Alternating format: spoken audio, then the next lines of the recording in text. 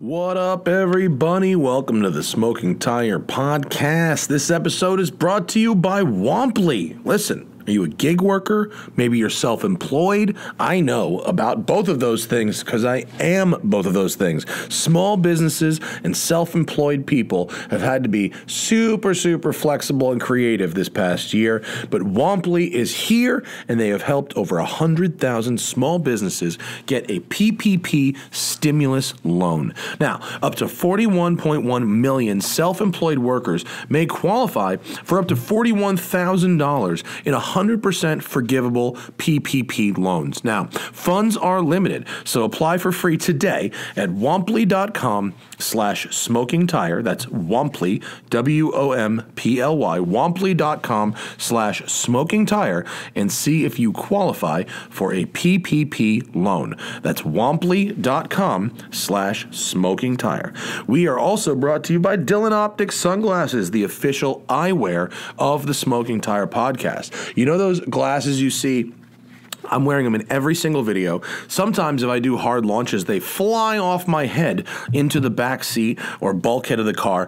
Those are Dillons Optics. They're the official eyewear of the Smoking Tire Podcast, and I have been wearing them for 11 years, and only them. And it's not just that they have provided me with eyewear that's kept me from wearing them. These are some of the best glasses on the market. The NIR lens technology means that looking through a pair of Dillons Optics is like HD life. They're durable. I beat the crap out of these things. They come in like a dozen different frame styles. You've got plastic, you've got aviator, metal. They even come in prescription. So go to our website, thesmokingtire.com, and click on the Dillons Optics banner on the homepage. And we will send you, if you buy a pair, or for every pair you buy, I should say, we'll send you a free Smoking Tire t-shirt as a thank you to supporting the people who support us. Dillons Optics and the best sunglasses ever. Go to thesmokingtire.com and click on the Partners tab to get it. And we are also finally, but certainly not leastly, brought to you by Tradecraft Farms, the official ganja of the Smoking Tire Podcast. Whether it's smokables, edibles, aerosolables, vapables, think Tradecraft first. These guys, they grow the ultimate fire. I have seen the stash. I have been to the facility. It's incredible. The ganja is extremely fire, and I can't believe this is a commercial that I get to do. It's amazing. Give them a follow, Tradecraft_farms on Instagram. Visit one of their locations if you're in California, one of their retail locations, or if you are somewhere else where it is legal, ask for Tradecraft Farms at your local dispensary. All right, on this episode of the Smoking Tire Podcast, Serio and Cam Ingram are here. Steve Serio is he knows where the bodies are buried, they say. Car broker extraordinaire. If it's 7 figures and buried in a garage in Eastern Europe somewhere, he will find it. And Cam Ingram of Road Scholars, Porsche sales, service, restoration, and racing specialist. These two together are a dynamic duo of excellent radio. Serio and Ingram on the Smoking Tire Podcast. Yeah. It's a coping mechanism. This is the show, by the way. We're here. Oh, good. No, this is it. We're live already? We are, actually. This is You don't know fantastic it news. because Jay is slick. Slick. Zach, Slick Rick. Zach went up north. Fucking Zach. Did he bug out? Did he bug out of LA? Pesach, L'chaim. No, he didn't Oh, yeah. bug, he didn't bug out. No, because his bug out vehicle is here. Yeah. You saw his bug out vehicle. Where's the matzo ball soup? That's all I've been thinking about. We ate it all. Carl's matzo ball soup. Did you write down my recipe? Yeah, I can We email saw it to you you. I took a sitting picture doing of the it. whole thing, and Yeah. If you even want us to use non-Jews are impressed. If you want to use every appliance and dish in your kitchen in 3 hours, Yeah, and make that it- is a recipe that's been written clearly by someone who's had fucking a dishwashing staff for 20 years. It's easier to buy it. It really is easier. Can't you Yeah, get Cantor's? Someplace like that? Yeah, no, of course you can buy matzo ball soup. You can buy in this town. You can buy great matzo ball soup. Yeah, you don't have to, but there's a pride. The tradition of Chef Carl has to live on in the matzo ball soup. That's fair enough. Nice to see you guys. Welcome. Nice to see you as well. Thanks for having us great to back be here. a third time for me and second time for Cam here. And yeah. Well, this is good. I get to put you on the stand now. Oh, yeah. About my Oh, the dude, car I you got- helped me find. I got so many questions for you after listening to some of your recent shows from the guests you've had on here. I'm just Yeah, sitting it's there been going, awesome. well, you know. Well, the most recent discovery is that the entire service bill from February of 2020 is fraudulent. Was not performed. On the 328? Yeah, on my car. Come on. That is the entire bill from February, which is from some independent shop in Georgia. I don't know the name offhand, and I'm not going to blow them up just because of this, because it's slander. So how did you fix? Because none of the parts were changed. None of it was legit. Yeah, just the belts weren't done. The fuel filter, the shit that it said was done was very clearly not done. This is the car I found. Pat found. I'm not mad. I just thought it's funny because I can give you shit about something. But I'm glad that the people I've found, Marco for the Porsches and Donnie for the at least they're honest, right? And they send lots of pictures. Marco's the best. He's a great dude. Donnie sends me before afters of like everything. Here was the part I took out. Here's the part that's going. It's not hard now. You don't need to develop the film. No. No. And he's got nobody to talk to out there in the desert. So he needs it. But anyway, what are you guys in town for? What are we in town for? Well, 72 hours of hunting. And we've seen one collection of cars that. Get your mic a little closer. One collection of cars that is woefully overpriced. Don't be such a boomer, bro. Woefully overpriced. And is that what the market looks like right now? People think they know what they have, and they're asking top dollar for it because they know everyone's shopping. Yes. Well, no, there's a question of top dollar and 3x top dollar. Oh, yeah, 3x. So, I mean, it's one of those. People are fishing. Where did you come up with this idea that this is worth this? Tomorrow's prices today? Is that where they're coming up with it? 2035 prices today, if the world still loves so classic they're cars. going to ban gasoline cars, and this is the This is the time to do it. Get it while you can. This is the fifth last Ferrari powered by gasoline. This 1989 Porsche anniversary car is more special because we've wrapped the steering wheel in plastic so nobody will touch it. It's like that's why it's how much more than the other 5 on the market. So yeah, no, and we're hunting the rare oddball birds that are things that you chase. And Cam will back me up on this. It's not that I don't want to tell you. It's the one car I've sworn to secrecy on. The other one is if the word gets out, somebody will beat us to it. Totally. So you can't blow up your own spot on the radio. By the way, this is where we're going in 2 hours. Yeah. Kill the live feed. Don't follow us out of the building. So so that's the we're chasing the big howitzers right now because of Cam's. You've seen the thing in the RS Invitational that's been blowing up of the why do I event? keep seeing it after it happens, Cam? Well, if you bring some of your sponsors to the next event, we'll have to. Tradecraft Farms. We will come east. Yes, yeah. Let's put you on the racetrack after you rip one, bro. I mean, listen. Remember Car and Driver did that test in 1982? Yeah, that was so cool. Do you remember what happened? Mm-hmm. They didn't get that much slower. A lot more anxiety, not much slower. I keep asking my magazine editors when I can redo that test. That would be amazing. What would you do it in? What would be the data point cars? You wouldn't want something too fast. You wouldn't want something fast enough to scare yourself. Do you want something like pedestrian, like? Nah, you'd want something manageable. You'd want like a 3 Series or something. Something pretty standard. Like a McLaren Elva. I would think that'd be really Goggles, the whole deal. If you need the sensory explosion. That was my favorite thing that I've ever watched you do. I was like literally I was laughing with you, and I was like, "This is crazy." It is crazy. Yeah. It's a batshit car. Yeah, I was like laughing. I was like, "This is amazing." And your analogy of the porn magazines and what that I was like, "This is so spot on." This is from Playboy to Hustler. I was like, "This is amazing." And you're like, "Where is he going to end this?" I know. I was like, I did that one on the fly. I didn't actually plan to do that. That's why I literally at each step was trying to figure out what the next. It was step so good. was. I was like, "Is this career suicide?" The next statement that comes out of his mouth. Oh yeah. Well, I'm the king of can't get fired production, so it's okay. So nobody's going to cancel you. You don't have to be woke. I already got another McLaren on the books, yo. It's good. It's good. They thought that gag was funny. Yeah, did they? The right wheel? Yeah, they did. They thought it was funny. The right wheel off gag? I thought that was funny. Well, that. You see, I love that did a little video. wheel in the dirt. You know that AAMS thing, the thing that blocks the wind. Yeah. You have to activate it every single time. And Really? And deact. Yeah, it doesn't just. It's not just on when you start the car.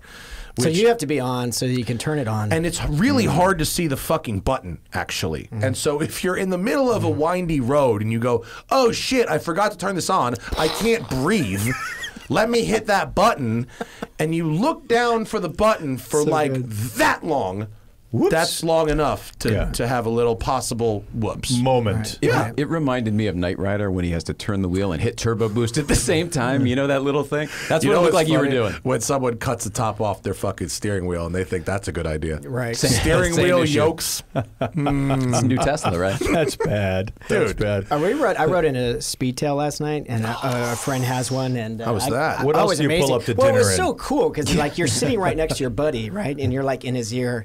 And I just wanted to like give him. I was like, "You're amazing, bro. This is awesome." Like They were dating at dinner. They came in holding hands at Chiconi's. It was must really have gross.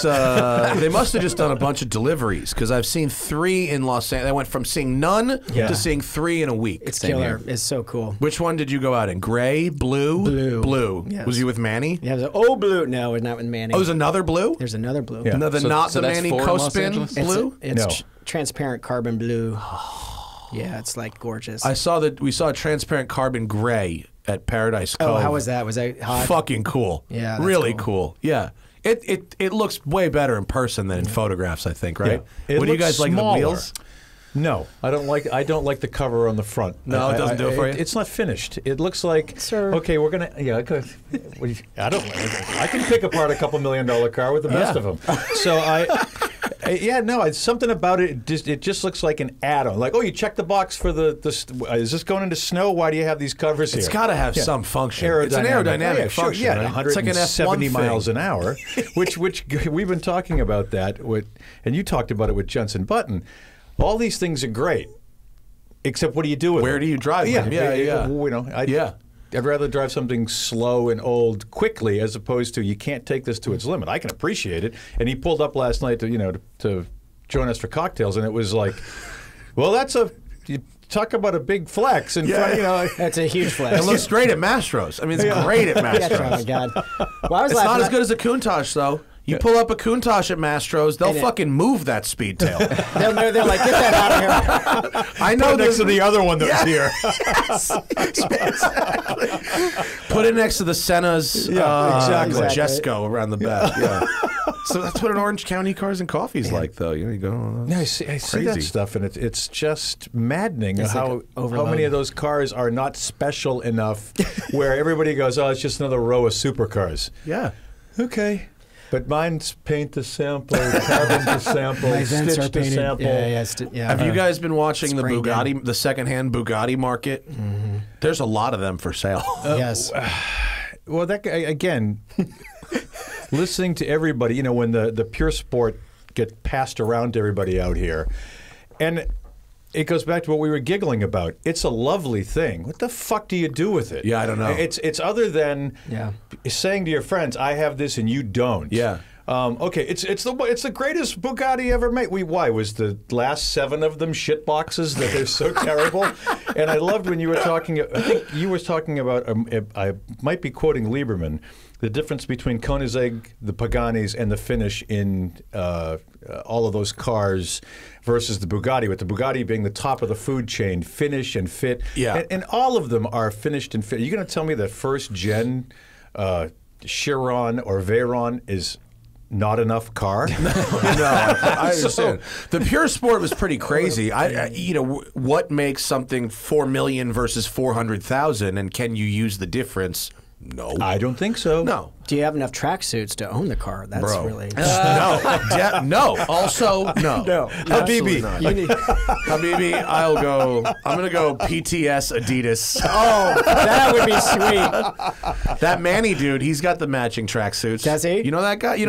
Manny Cospin. He's down in Orange County. Really? He's like a real estate guy, and he's got, the boilerplate crazy shit, all paint to sample, but he's like obsessed with Hermes. Yeah. And I don't know what kind of official partnership it is, but he has Hermes do all his interiors. So he has his Bugatti is like the Hermes edition. His Speedtail has the Hermes logos in the carbon. Yeah. Really? You never seen this guy? No. Oh, he fucking wears booties and gloves when he drives his shit. It's hysterical. Oh my God, he puts the little booties on his shoes. Yeah, he doesn't when need he drives another the car. car. He needs a couch and a full-time team of psychiatrists. I met him. He was a very nice man. I'm sure. But it was just crazy. It was wild. I want to party with that guy. It sounds like a good time. Well, it's like the Michael Fuchs collection of cars when you see them parked in front of Spanish Bay at Pebble Beach. Oh, I love it's that. It's like, look at the yellow rolls with the yellow interior and the, Yeah. They're so garish, they're good. Like, they're so ugly and They'll tacky. come around. I mean, I think at the auctions in 30 or 40 years, Oh, it's that's going to a be Michael like, Fuchs from car. the collection. Who had the ball bag big enough to order these from the get-go? Yeah. Him and Because that you know it Bijan- rolls. the They're going. Bijan guy. Oh, yeah, the Bijan guy with the DBS. The Bijan guy, the yellow yellow and DBS. black. Yeah, I'm yeah. like, God, I came upon that at a friend's house, and I'm looking at it, and I'm thinking, he's got the name on it and the whole... Oh, Well, they park it in front of his boutique, the boutique Right. in Rodeo, and it's like a billboard or something. I think that might make it a tax deduction. I'm not even kidding. It's a marketing tool. It might. Oh, it's a billboard, bro. I don't know. I'll take the $330,000 Have you seen, speaking of write-off. DBSs, have you seen the hot pink one in L.A.? No. Factory paint, Really? matte hot pink, DBS shooting brake. The whole deal. Zagato. Like my shooting brake. Yeah, but So- fucking factory hot Look at pink. that. Wow. I ain't making it up. See? Now I have to sell my car. That's a statement. That thing came through Galpin. In fact, that's Galpin's lot where that was shot. Oh, Mr. Bachman was ordering stuff up at the factory, Yeah. and they kind of went... It's pretty. You know what? There was a It's pink- not heinous, actually. I hate to say that pink kind of works on this one, but was it kind of does. A German Captain delivery Invisible. V600 years ago that they called the Pink Panther because it was for a V600 in pink. In pink. That's awesome. So a woman ordered it, and it was all... I had never seen a pink Zagato. I mean, that's... He just bought a new Peacock car. What Just did you yesterday. get? What new peacock All car? right, Shut wait. up. You're such a peacock. you. What are you talking about here? Yeah. I had to... I had You had to scratch an itch. Yeah, I had a huge itch, and it's been going on for some time. I got Continental Bentley, but I had to have the number 9 edition car. Number 9. Like a new one? Yeah, with last year. Does it have a fucking cue ball in the door? It's got a big Big it's 9 got a in the grill. Big It's so heinous cheesy. a good 9 on the grill. Like a Bentley It's blower, It like, is I'm as like, sir. subtle as an anvil to the head. Does it look like a warplane? No, Yeah. it's not that. I'm sure Jacob can pull it up. The Bentley number 9 Continental. It's like sprayed on the grill, kind of. Yeah, it's That's sprayed, not so bad. That's painted, okay. so Yeah, you'll see it. It's no pink Zagato. He's on the phone yesterday, and we're like going to look at some stuff, and he's like grinding this guy down. I'm like laughing. I'm like, Serio. He was like, where do we need to be? Let's not split hairs here. I'm like, why don't you use some more used car lines to get this deal? Holy shit! Look at that 9. It's really funny. Yeah. So the rest of it is actually This is a later- very nice. Is Yeah. it that color? Yeah, that it's green. Viridian green with a dark green interior, and they This came. isn't a midlife crisis. Well, This other is a than later the in life grill, crisis. it's fabulous. Paint the grill. Yeah. So Look, there it That is, the grill next is fucking horrid, Serio. one. The rest It of is, the car, isn't it? the rest of the car is great. It's a peacock. The rest of all the features on that old blower Bentley to take over and put on this one, the number 9 is literally the worst You could have possible. done correct. The Union Jack would have been fine on the Yeah, door. exactly. Bigger Union Jack. You know what would have been kick-ass? Like factory fog lights. Oh, you know yeah, what I mean? that'd Like be a cool. factory Oh, bar, big old- bar with fog lights. Yeah. They'll Oh, we never can do do it that. because pedestrian standards. But Yeah. that grill is atrocious. Send it down. Send it down.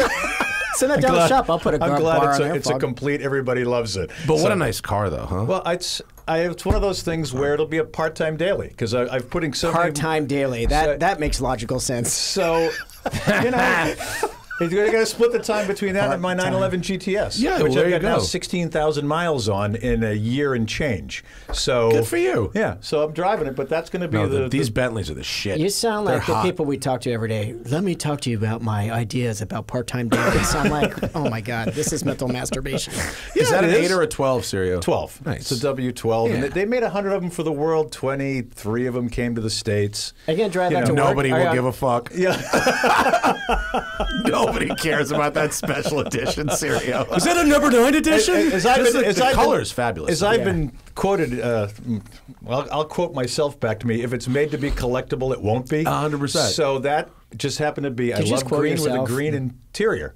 That's So- a good one. I might fucking paint that on the wall in here. Yeah, if it's me. In my office, I have you don't trust your own taste. Chances are you have none. Yeah, that's good. I could put this right underneath that. It's made to be collectible. Chances are it won't be. There's a lot of stereo idioms. I don't know if you want to adopt in your life. Like there's. So what? Time kills all deals. Time kills all deals. Because people just forget. If you don't push, the longer something takes to finish, it never gets done. It never gets done. That's true. The number of folks I have in my stupid little parking business here that are like, I'm ready to sign, send me the paperwork, and then you never hear from them again. It's like, well, why did you even say that? What happened? I'm ready to go. You didn't have to be like, I'm ready to sign. You could say, let me think about it. I won't be insulted. Right. Let me posture some more. Can you save me 3 spaces? The other one is, I'm going to do a 2-car deal. That never happens. That's the deal killer. Yeah. I'm going to buy multiple cars. That's worse than saying, well, you take care of me this time, I'll get you next time. Yeah. No, you take care of me this time, and I take care of you next time. I'm the vendor. Or I'm going to buy a lot of cars. This is just the start of a long relationship. Can you do? That's like asking the bartender to like pour your drinks heavy before even leaving the first tip. Yes. No, you leave a $50 tip on the first drinks, and then they just automatically do that. And they're friendly. I got you. Well, the extreme It's version. a very simple system. It's a give. It's a give. Not give take. Well, without giving anything away, yesterday we were, and I won't give away what the cars were, but a guy wants to sell 2 Ferraris. So it's like, wait a minute, you can't pair up anything. He goes, I want to sell them as a pair. And how much are they? They're $50 million. Wait, how are you breaking them up? No, wait a minute. You'd rather sell them as a pair. Okay, one's 30, one's 20, one's 28, one's 22. Are the cars in any way, other than being Ferraris, related to each other? Oh yeah, Yeah, they are. They're related to each Yeah, other. yeah. Okay. It would make sense that maybe some other person in the world would have 2 things like this. Okay. But to try to say it's easier to sell both of them. Why, you're going to turn down the 32 if I offer you the 32 for the one, and maybe you wouldn't consider 18 for the other one? I mean, so people are nuts, but that's our world. In what situation might that make sense?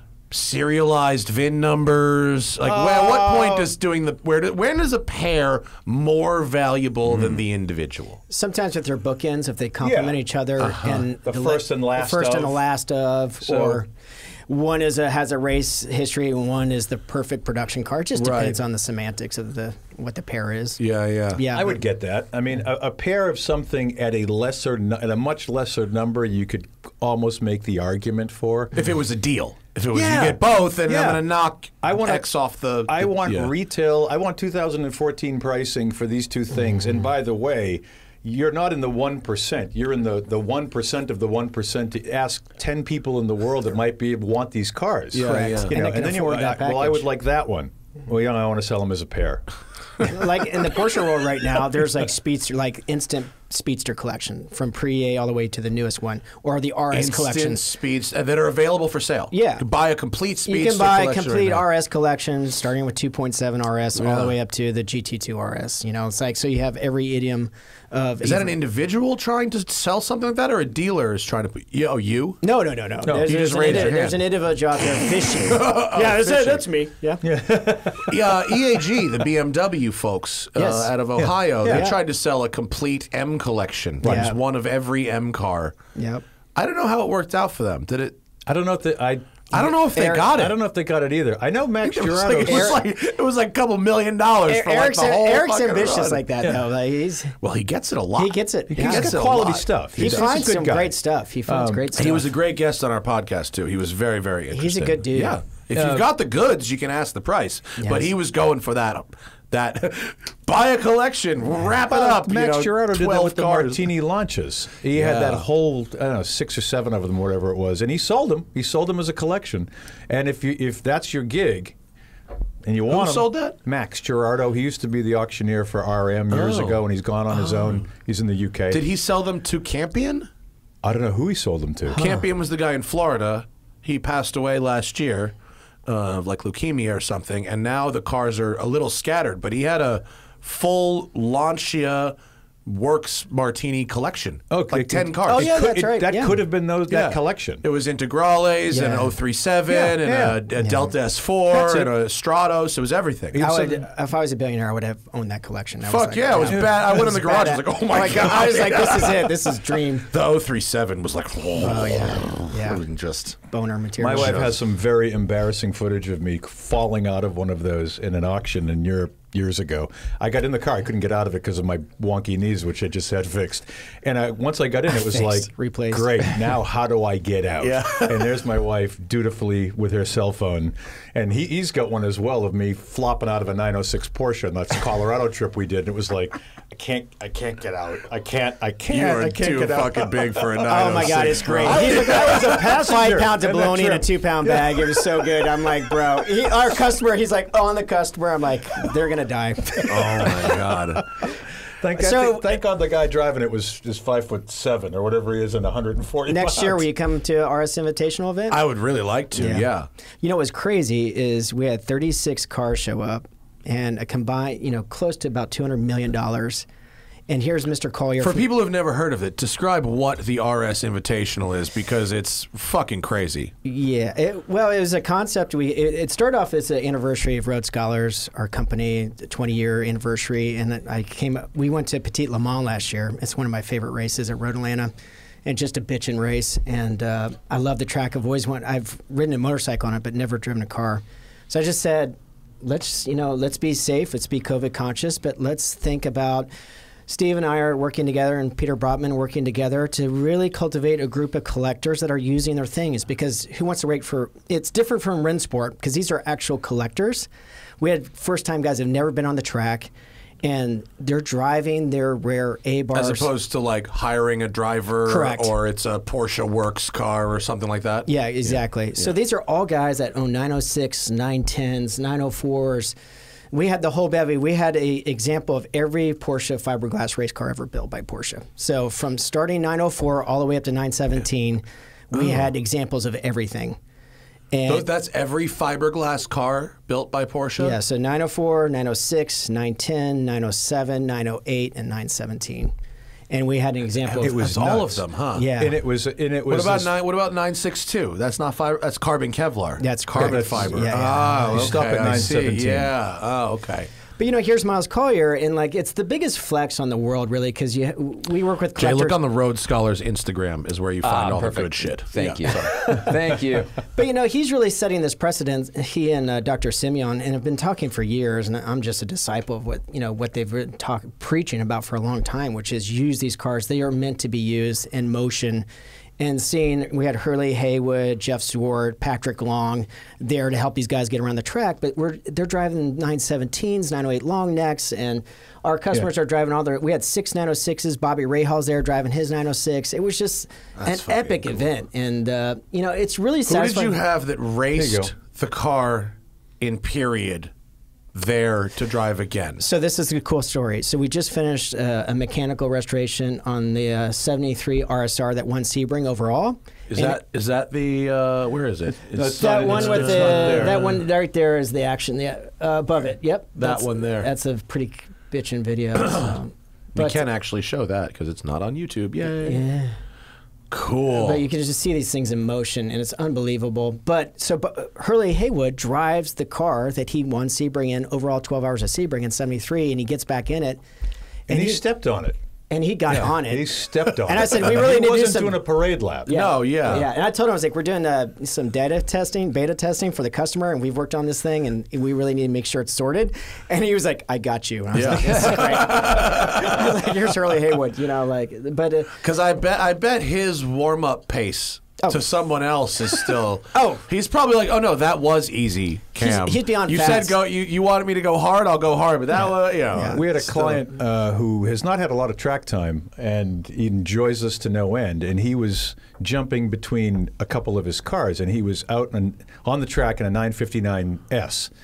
And he said, so here I am, and I'm going faster, and I'm going faster, and I'm going faster, and I'm thinking to myself, I'm going so fast, I'm going to have to, and he looks, he goes, and in my rearview mirror, I see Hurley Haywood coming up behind me in a 1973 technology RSR. No pressure. And he goes, so I roll the window, I open the window, and he goes, And I was so nervous because he's coming up my ass. He goes, I give him the wave, and the wind is so strong. I whack my hand on the back of the window frame, waving him past me. And he goes, so that's when I thought, yeah, it's time for me to come in. Yeah. When you see that. Gave a point by at 148 miles an hour. That's exactly right. But, Cam, did you tell him, like, that's what your blinkers are for? You don't have to use your hand. Nobody paid attention in the driver's meeting. Kind of like the Colorado trip. When we did the Colorado trip, we drove all those 904s from Aspen. 906. 906, I'm sorry. This is like day one, and we have 2 days at Road Atlanta. I almost had that same thought of like, oh, God, this is a terrible idea. Yeah. But it went great. And what's is a 904 or 906? I mean, because those cars are not. They're very light, obviously, but they're not crazy power. Is that a tough car to drive on the track, or is that just a fun, light, easy? It's a fun, light car. It's not necessarily easy to drive, but there's the power to weight ratio is amazing, so it's a lot of fun to drive. And Road Atlanta has a lot of blind curves and compression turns, so it's a big boy track. Come down 11 and 12. That's if you get it wrong, you go right into the wall. So that's Patrick Long was saying he's still learning the track, and he's been driving it forever. Pat Long is very good at being modest. Yes, yeah, he is for sure. He sure is. And at dinner that night, he's sitting with a couple of us, and he just said, "Yeah, I'm still little nuances here and there. I'm still refining on this track." And it was great to have those guys there. But to Cam's, I think that to put a point on it, you can't sell these cars to people with no use for them. So if you're going to sell all these cars and you're going to get people interested in these things, they have to have a purpose. Yeah. Because having a 906 sit in your garage for 3 or 4 years is not a great idea. No, you pay the maintenance anyway. Yeah. Yeah. Get out. It was cool. We used to do that shit back in the day. Me and my boy Larry, we had a car wash, and we were like, these people only drive their car from the house to the car wash. That's boring. We were like, if we gave them these drives together, all their cars would get dirty, and then we could wash them all. Same shit. Yeah. Give them something to use the car for. So 100%. do you have other ones, or is it just this one? What's that, RS Invitational? Yeah, like throughout the year. No, I mean, this was a 6-month undertaking. We prepped, our shop prepped 21, historic race cars, which isn't easy to do. And then we had 15 other cars show up, and the dinners. There was also a social component to it. So the amount of dinners and but there'll be other events. Yeah, there'll be. There won't be another event these there. race cars, 21 race cars this year, Right. and you have in 12 months or We started 6 last year. months another one. Yeah. Yeah. Do you have to do the same level of prep again on all 21 of those race cars? For sure, because you got to make sure people are going to go out and they're going to be safe in the cars. And, these are things that are somewhat archaic, but for their time period, they were Formula One technology, state-of-the-art technology. So we want to make sure every aspect of the car is ready to go. And can something really deteriorate that quickly? Something come loose. Something can come loose. Something. That's all you need. What I pride myself on these events is we never have breakdowns. So, between the Revs Institute, our customer base, and some other folks that came, we didn't have one mechanical failure. And Collier that's brought pretty impressive. Yeah. 2 days on track with a bunch of 50-year-old Porsches. Yeah. 60-year-old Porsches. And Miles Collier brought the big guns. The big guns. I mean, he the two 917s, the two 908s, and the RSK with the 8-cylinder motor. Yeah. He brought a team of people, and everything was just Who's flawless. driving them? Him? So, Kevin, I got the ride of a Gunnar lifetime. Jeanette? Yeah, Gunnar Jeanette he's a So he goes, ride with me in the RS61L. It's Bob Hobart's old race car. It has a flat 8 in it. I'm sorry. RS62. I said RSK. Yeah. This thing was a beast. And, there's nobody in the world, in my opinion, that can drive these vintage race cars as fast as Gunnar Jeanette. He grew up in the industry. His dad owns a great shop, and he grew up driving these cars. What shop is his dad's shop? Kevin Jeanette. Kevin, yeah. Just called Gunnar Racing. Gunnar Racing, yeah. Oh. Yeah, and they're a great family, incredible people. But he put me in that car, and I was, terrified. Absolutely happy and terrified at the same time. I mean, he went around that track so fast. Yeah, he did. Yeah. I drove my father's 935 that day, and I thought that was the peak of this is amazing, peak of good living. And then I went in that car with him, and it was just unbelievable. When you see get out with a real pro in a very old car, right? What impresses you the most about what that pro is willing to do with that old car that regular mortals are not willing to do? I've got a lot of seat time in vintage race cars, but his ability to put that thing on the ragged edge of drift, he was basically drifting into corners, and you're drifting in a car value-wise, but just knowing where the fine line of where he can let that car, he was rotating the car. That's not easy to do. I mean, it's easy to do in vintage cars, but you can over-rotate it really fast and off to the sand pits and into something not good. But he just kept that thing consistently 8-7 tenths, and it was just methodical lap after lap, and it's just like you realize how courageous these guys were. But those guys in period were out of their minds, and they were so talented. They would do 5-hour stints, during those endurance races. It's not like fucking today. Le Mans with 2 people. Exactly. So it gives you like the physical exertion that goes into driving those cars is insane. Yeah, I've driven enough of old cars to know that you get very tired. You get very tired. Then I get in my Cayman Club Sport that I'm going to race at Pikes Peak, and I have the air conditioning on, and I'm like, I put it in sport mode, and I'm just right here. The Club Sport, it's like, do I want the left zone at 68 and the right zone? Exactly. I like going down the straight, just like adjusting the tip. Just Bluetooth. I was like talking local. to people. Ordering stuff from Amazon while he's driving his car on the track. That's good. I need one of those. You're on the back straight, you're like, Alexa, I need paper towels. Like, you're definitely getting like a car to get Uber Eats to the paddock. When you get playing Steppenwolf. Alexa, Play Steppenwolf. Jamiroquai. Oh my God! You want one of the most frustrating bits of onboard racing footage I've ever watched is Lee Keen on One Lap of America driving like a 1,000 horsepower Nissan GTR with active aerodynamics, and basically just putting on a driving clinic. Just smoking. He was first place. It's a time attack race, and he was first place by 4 seconds a lap or some absurd number. And anytime he would go out, everybody would just rush, to the grandstands to watch him drive. He's a beast. And just amazing. And so I wanted to see his line as the track later. So he had onboard video going in the car, and so I was like, let me see your video. And he showed me. And you're just like, bro, he is fucking changing the radio. He's putting on tunes. He's messing with the fucking traction control stuff while driving one-handed and smoking fools. And it's just like it's nothing. It just is nothing. What's the little car that they used to test on Top Gear? They did everybody drive it. The Star in a reasonably priced car? Right. There was a Kia Ceed, and before that was a... Sedona. There was a Sedona, right? No. That's the van. Oh. It was a Vauxhall something or other. It was kind of another thing. You watch Brian Johnson do that in that car, where he's singing the whole time and he's smiling and he's just playing. And I think he does go to the top of the heap. Yeah, he was. But he was just just paying attention, singing one of those songs and That's back fantastic. when that program was great, though.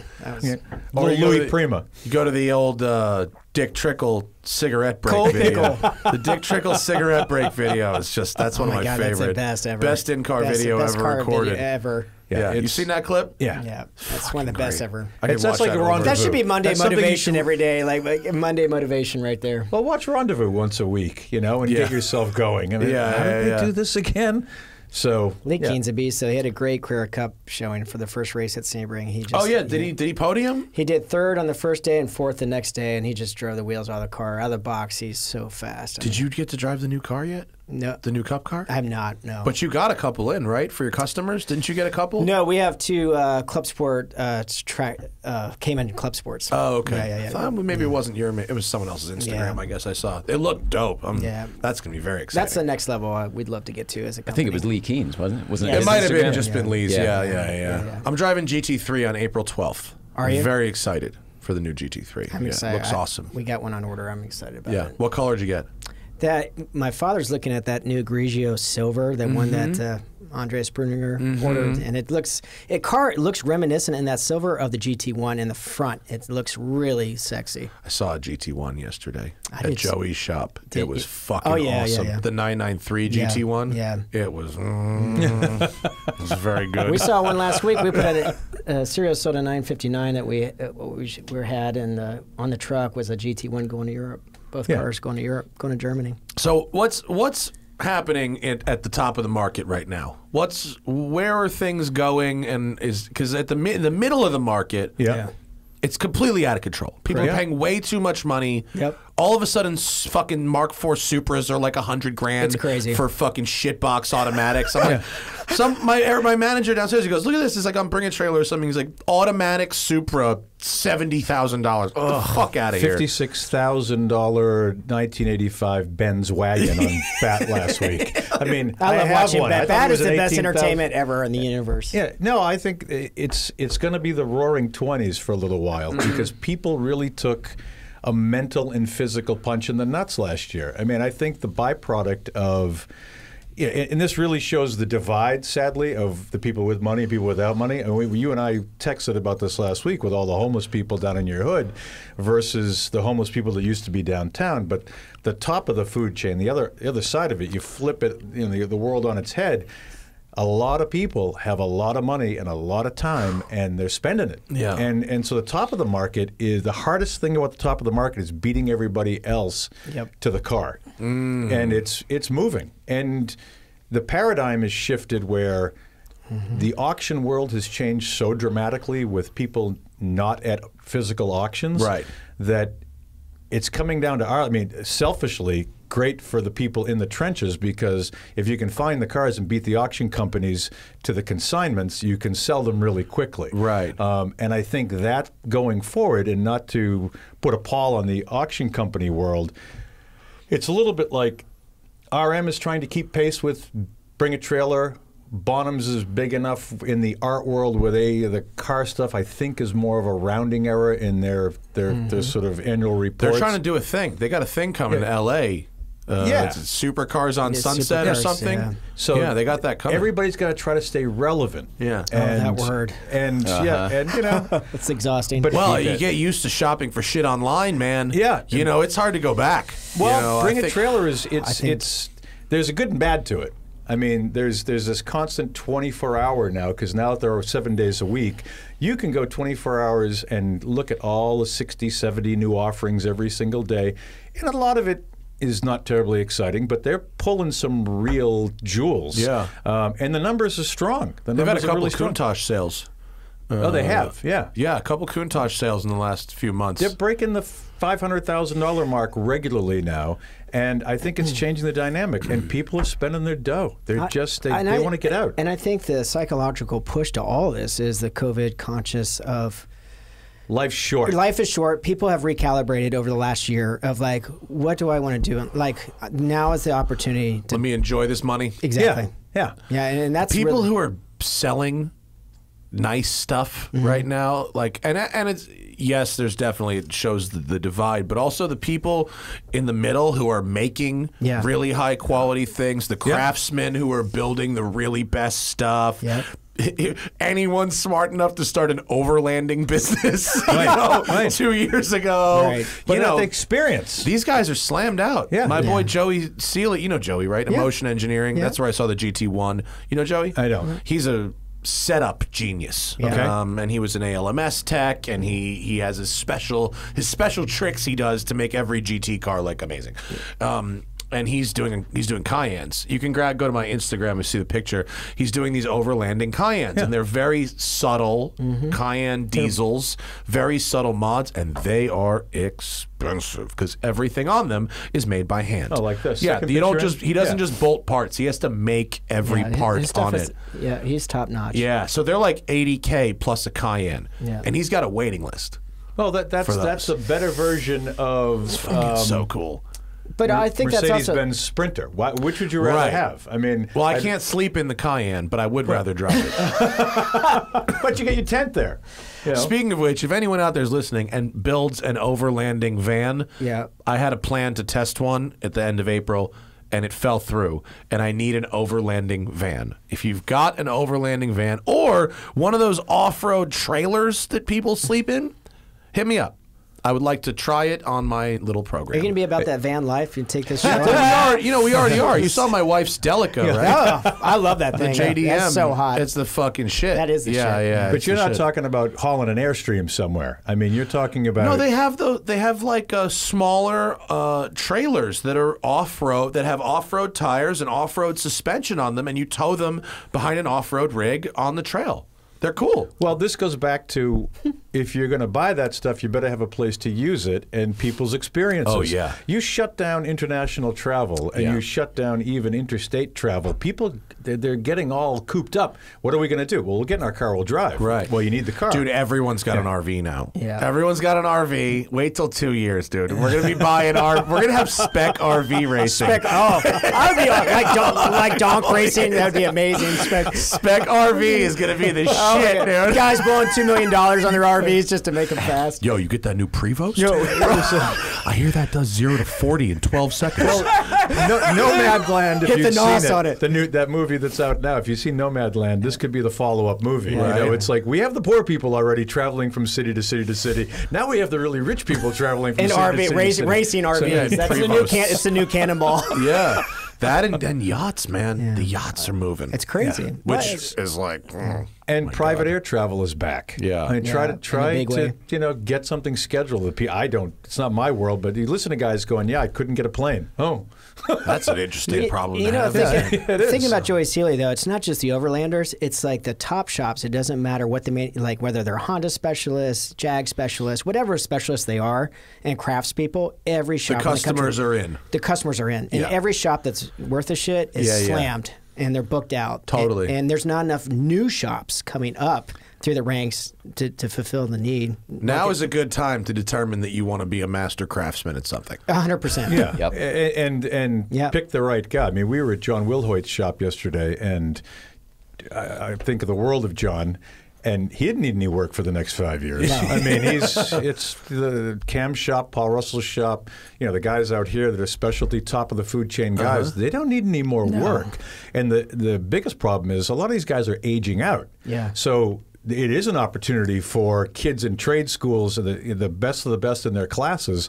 You can come out and make some serious cake if you want to get dirty. And it's not about, you know, The guys working who on own old those diesels. shops drive dope cars. Just But so it's you know. like NBA. But the funny thing is like NBA, NFL draft, because we're like all the same shops are watching the top talent coming out of these trade schools, and we're all like there. Hey kid, I'll pay for you to move to relocate. I mean, does that happen? Oh yeah, Really? Yeah, yeah. Oh, I don't know. I'm not in that industry. How It is a interesting. big problem It's a finding big help. problem. It's Really? Finding Is good it in help. sales side as well, or just the Actually, I think so. upgrades and service side? It's more on the service side. It really is. Really, after all the bozos we've talked to that work at some of the dealerships, Oh well, it's just to our advantage that the price wise, style wise, jackasses- we literally had a conversation in the car the other day, and we were like saying we just talked back and forth in used car lines. It was great. You know, That movie rules. If you haven't seen used cars, go see used Yeah. cars. We had it looked like we had a ton of questions, Jay. Was there as many as Hey, I wait, thought we before we had? forget, how did you not know the Sultan of Brunei? I do listen What, to your podcast. personally? No, not personally. I know you weren't going to Brunei. You were talking about the car collection in Brunei. Yeah. And the whole history behind that. If it wasn't for him, Aston, Bentley, Rolls, Pininfarina, none of it would have survived the 90s. Well, that's not shocking to me. I just didn't know the details of the story. But yeah, he was like the coach building customer of customers. $1 million a throw for everything. Well, I was just having this conversation yesterday with my film crew for my new Haggerty show that almost every shop you go to, even the very best ones, have a patron. Oh, sure. You know, you go to a shop and there's 10 cars in there and they're all incredible, and the owner of the shop will inevitably go, well, cars 1 through 7, yeah, that's one person. Yeah. And you go, the patron. Yes. So this shop the money man. This shop lives and dies by this guy, and everyone else is for everyone else, and that's totally fine. It's like just how it works. But I'm guessing there are patrons at many levels. Yes. For instance, McLaren. McLaren has a patron. Sure.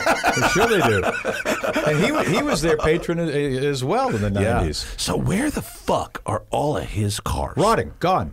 They're all for shit. They couldn't be salvaged or what? Why not? When he shut down, when he shut his, it's his cousin, not his brother, Joffrey, who was spending all the money. You know about the boat with the boat. I think the boat's name was Tits, and the speed. The little tenders were boobs 1 and 2 or something. Get the fuck outta here. Joffrey was Here we really go. offensive, and Is the Game of pull it Thrones up. character named after him intentionally? Could be. The shitbag in Game of Thrones. So the yacht is called Tits. I think the tenders are called tens. Yeah, you can Google that easily enough. That's I mean, this is a amazing. guy who built a golf course, and because it was too hot to play in the day in Brunei. They lit it.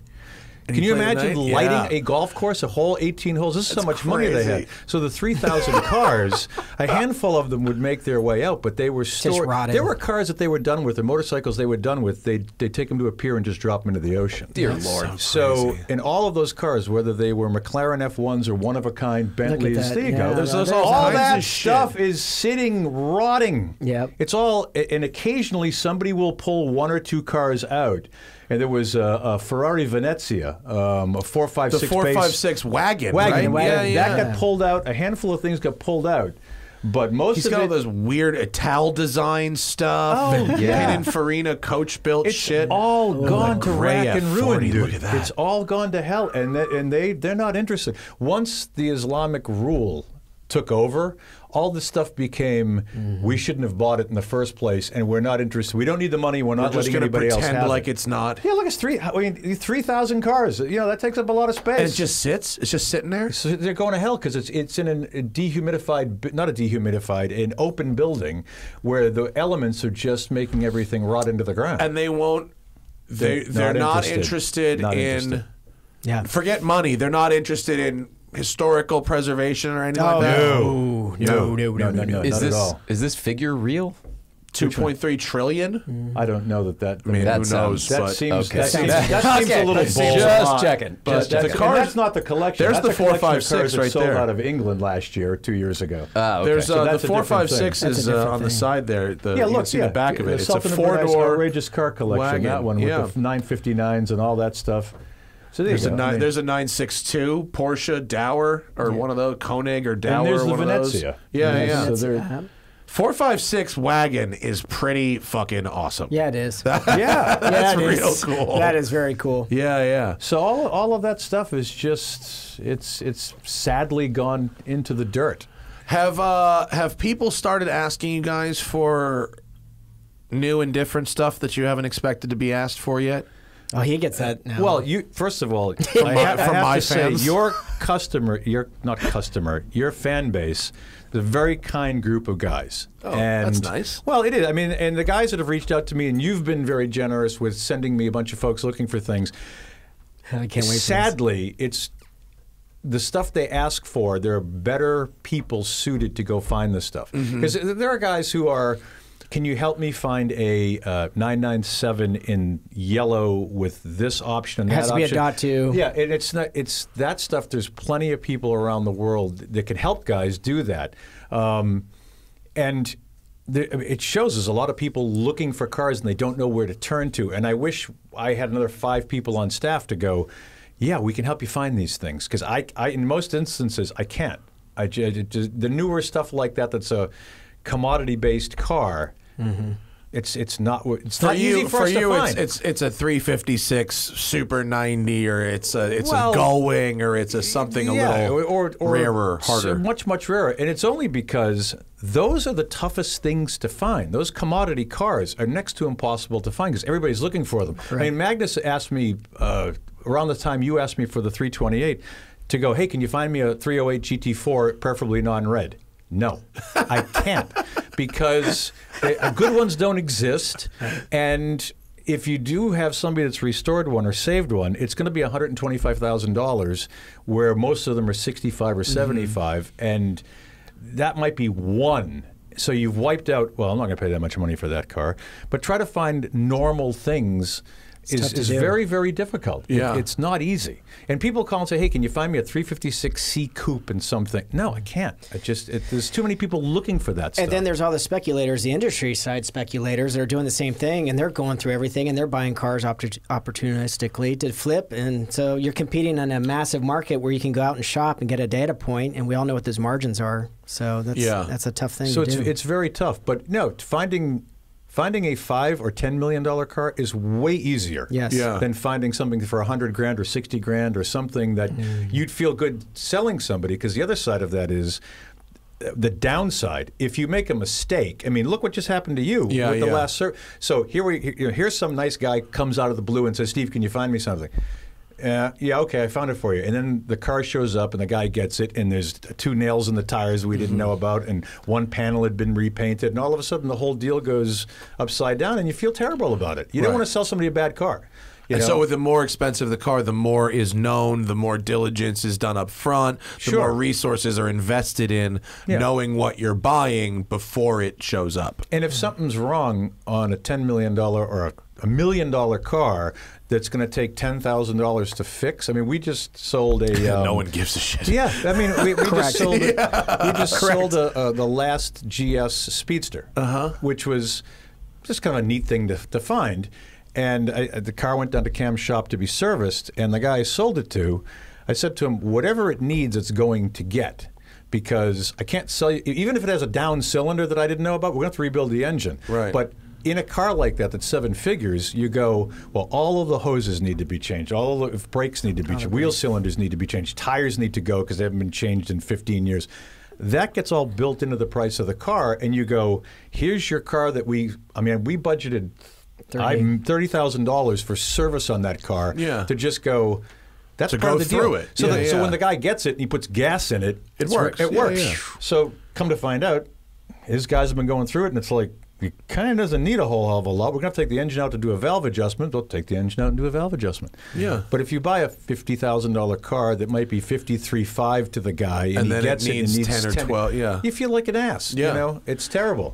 With my car, I'm not mad about what happened. Oh yeah, I get it. I kind of thought, I didn't necessarily think that an entire service report would not have been done, but I knew it was going to need things, and more importantly, I wanted a lot of miles. I wanted to be able to turn the key and drive it and not think about it forever, literally forever. Yep. And so that's where we'll be, and it'll end up costing what it costs. It's not that crazy. You're still not over budget, like you said. But actually, over your mental budget. I'm still not over my mental budget, and the depreciation is still 0. But I think that you're an outlier in many ways because your attitude's fine. Your attitude is I think I went into it with the right attitude. Yeah. Correct. And a lot of guys don't. They go into buying something because your Ferrari's a vintage Ferrari now. Yeah. Whether you like it or not.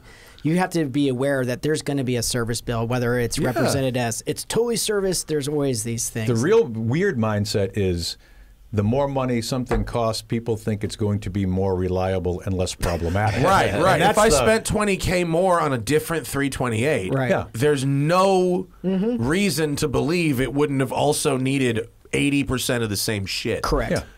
And it might have not even been the right color. At least every time Donnie will send me something and you go, by the way, whatever this is fucked and needs replaced. Okay, fine, Donnie, no problem, do it. Thank God I've got a guy who takes such pride in this shit. You can't go to Donnie and go, just change the oil. Because he'll be like, listen, I'm going to see something, and I'm not going to leave it alone. It's like Seinfeld. The washer fluid is not fine. The washer fluid is not fine. That's good, Jay. But it's good to have him on that case. Oh, yeah. And that's the other thing.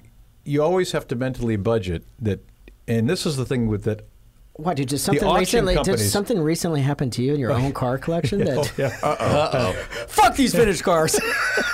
Let me make my point, damn it. And I'll tell you what it cost me.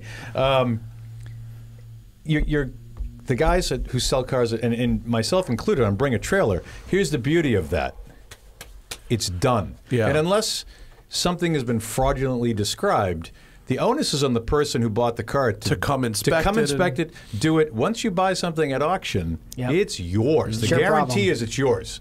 And now you deal with the consequences of that. And if you don't build in, call it 10% of the value of the car for something unexpected, you're a nut. Yeah. You're a fool. So in my own garage last week, and the weather's getting warm, okay, good. And I'm doing the California Mule in my hot rod Speedster. Let me make sure everything's okay.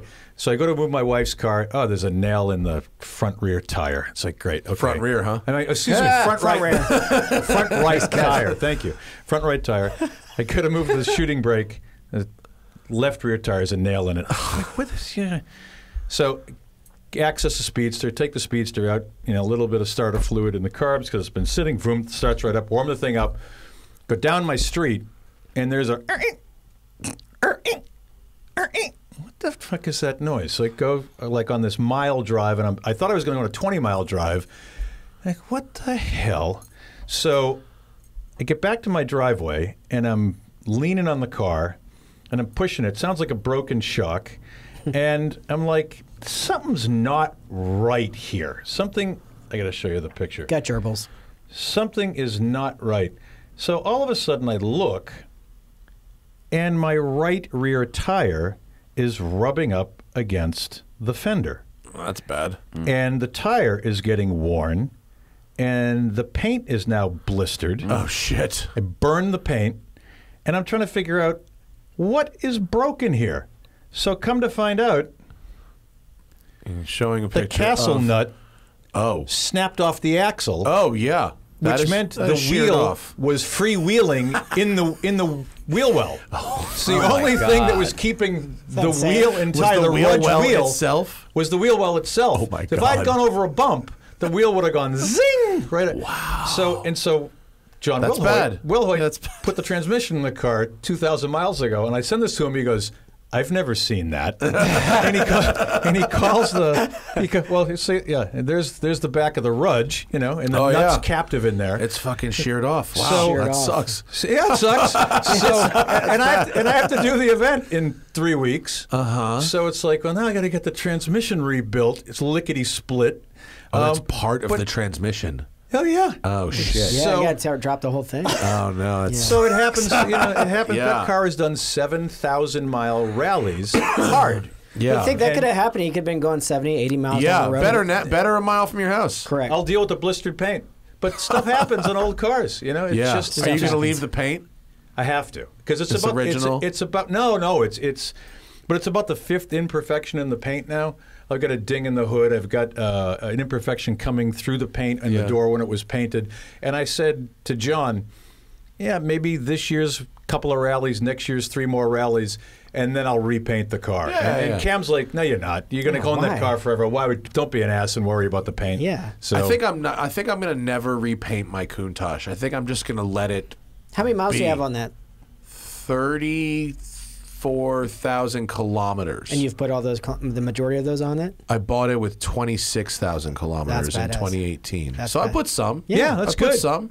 It runs good. it runs better because you're driving it. It's a fucking hot motor, that Yeah. thing. It makes great power. It's very nice. Well, it's also an iconic car. It's a blast to drive. Oh, yeah, I mean, it rules. I think it's funny because you have to take your shoes off to drive it, right? I do. Because my You have like feet are- pancake feet, you like Hobbit feet? Yeah, or I what? got the 12 2Es. Ooh. You can't with the NBs. And you can't flex do it. the New Balances, bro. Bro, my NBs are what's up. But Wow. I got to do the old Mr. Rogers to get in the car. Mr. NB, by the way, is a serious car collector. Fuck out of here. He's Yeah. got about 110 cars. You know that guy? Oh, very well. Really? Yeah. Oh, He's a wow. client. He's a All the client. Bought a lot of shoes from that dude. Oh yeah, and he's got from you. He's got replica Cobras, real Cobras, pre-war Packard Duesenberg, good 356s, worn out 356s, a handful of Ferraris. He's got whatever he likes, he buys. I went And to drives drive it all. some replica Cobras recently, and I was shocked to find out what people pay for those. Oh, fucking it's things. crazy. It is nuts.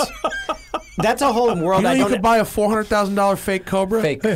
A fucking $400,000 fake Cobra. Who is the guy that does that? That's what I want to know. They had them there. People were buying them. I mean, and you could buy a $500,000 replica GT40, like a Superformance GT40. That movie was good for those cars. Oh yeah, it was. Yeah, well, we're past peak. I think we're past peak GT40. Unfortunately, I think that was it. Huh? Well, a lot of guys in the UK race replica GT40s, so Well, there's that's cool. there's a home for it. Yeah. I mean, and there's the whole. You go to Goodwood, and they tried to stop doing this 2 years ago at the festival, the revival. You look on the grid, and it's like all these cars were kind of built yesterday. Yeah. There's a lot of clones of the real car, and the guy who owns the real car builds the 250 LM clone. He builds the GTO clone. we were just talking to Andrew Frankel about this. A great car collector. Yeah, and we were Serious. talking about how at these events you've got one guy on the grid in the $10 million genuine one, and he's racing against this guy who's in the $800,000 replica, and he's like, who's going to go at that corner harder? Yeah.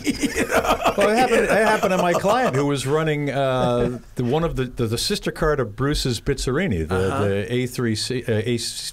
C3. AC3? A3C. A3C. That's a So mouthful. our client runs the sister car that ran at Le Mans in the UK. And next to him, in the paddock, is a Bizzarini that was made in Germany a year ago. Yeah. So it's like, well, there's the Le Mans car. And look at this thing with this monster motor in it that this guy doesn't care if he shears the whole side of it going off into a corner. Yeah. So the thing is, are there enough, reproductions to have their own class? I mean, would you have? Well, that's Miles's. Collier brought that up. He Yeah. says, at what point is it okay to accept the replicas and continuation cars on the field so people can Actually see things that may have performed this, like they were in the day? I have no real problem with it because I'm not putting my car up on the line, the value. If they accept it and I owned the very valuable car, I'd have my car replicated. Yeah. And Yeah. I'd be like, If well, it's it done can't in- beat them, join them. If it's done in the spirit of, and it's not a NASCAR underneath, you know what I mean? No, It's like, accurately. yeah. Accurately. But that's the yeah. problem. Now people go and cheat. Shocking. What? Those historic racing Corvettes are good. We were never Oh that my fast. God. Yeah. Motherfucker, this has got an LS3 in it. Look at the size of the brakes on that car. Those were not 1967 brakes. Yeah, they're Grand Sports on C5 chassis. You see five chassis, So exactly. you kind of go. No, it's got to be legit. It's got to be this. But everybody always, identical. you know what people are like. They want to course. win. They're going to cheat. They're going Of to get course. an edge. Our Holman and Moody are showing up. Fucking 7/8 scale. 7/8.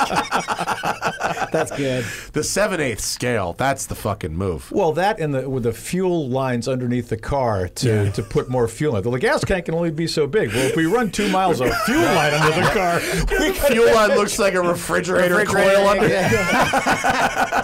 Now listen, Have you guys been watching Drive to Survive on Netflix? The Formula One thing? I saw the first season. I haven't watched the second. Oh yeah, and third. season 2 is awesome. Season 3 is going, but I'm waiting to. I didn't pay attention during the season. I'm waiting to figure out what happens with.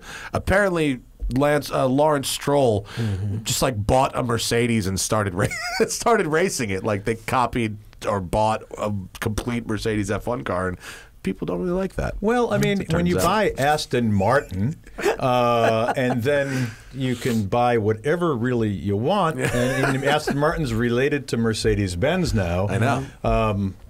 There can be a lot of shenanigans. It is what it is. Yeah, it's like, it's just like the V8 Vantage. We have Mercedes powertrain.